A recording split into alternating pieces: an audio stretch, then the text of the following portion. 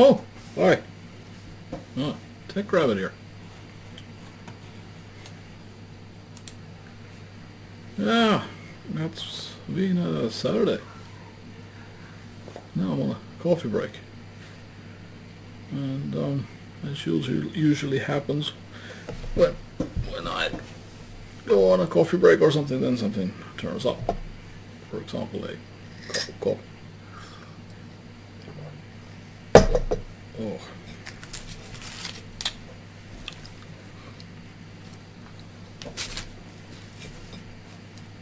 Tried to make some origami. And as you see, I'm not really very good at it. I'll probably have to practice some more.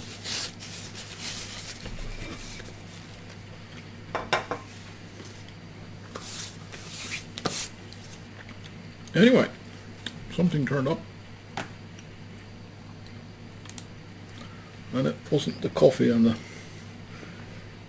bun, it was actually a Nintendo Switch, which is not mine, it's my son's, but it started generating a problem. So that's why it ended up with me. It's lost connection to the controllers. They don't respond anymore. And I'm just going to put it on. You can see the display a little bit at least. And then let's continue.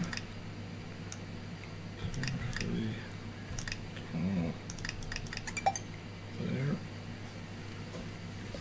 And there's a display where you can see if it. Let's see if I can even get it to show. So if you go into settings and then controllers, then you can actually see if it actually recognizes. It's supposed to actually show the charging state of the two controllers that are connected, but it doesn't. And it doesn't recognize the buttons.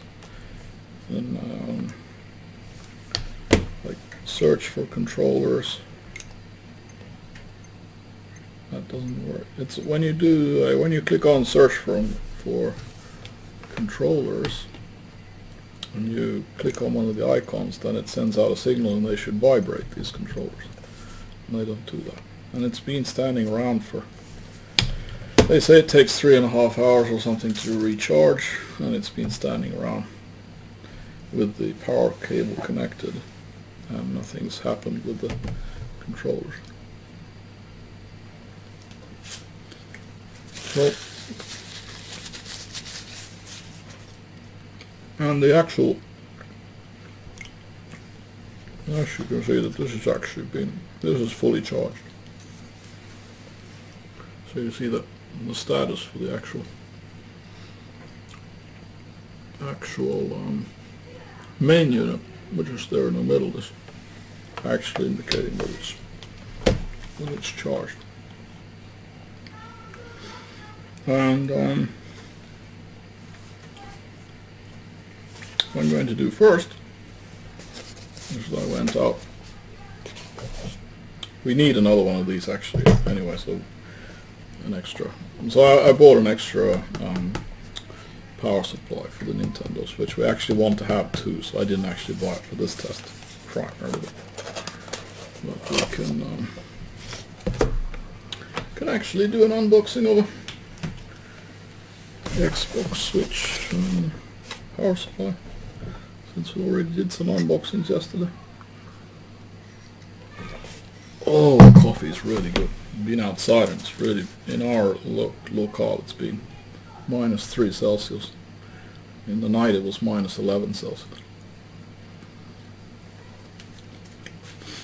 And we have ice and snow on the ground.